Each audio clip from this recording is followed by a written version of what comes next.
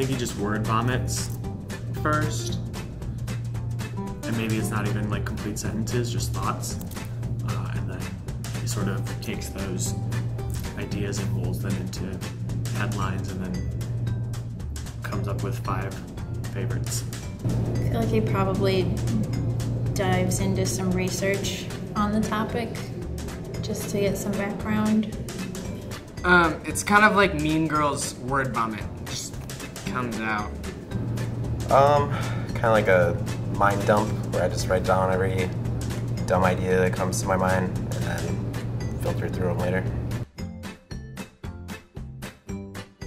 Superfluous. Beer, I don't know. Fun ones like supercalifragilisticexpialidocious and like taciturn or whatever. I don't know. Alphabet. Favorite word is dubious.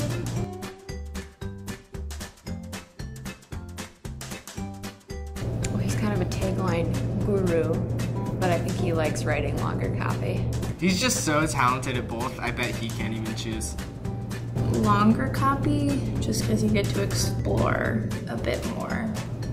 I think he likes the challenge of writing shorter taglines more, but I think long copy gives him a nice break sometimes too. I like long copy. It comes easier to me. Party in the USA by Miley Cyrus. Don't Stop Believin'. Sorry by Justin Bieber.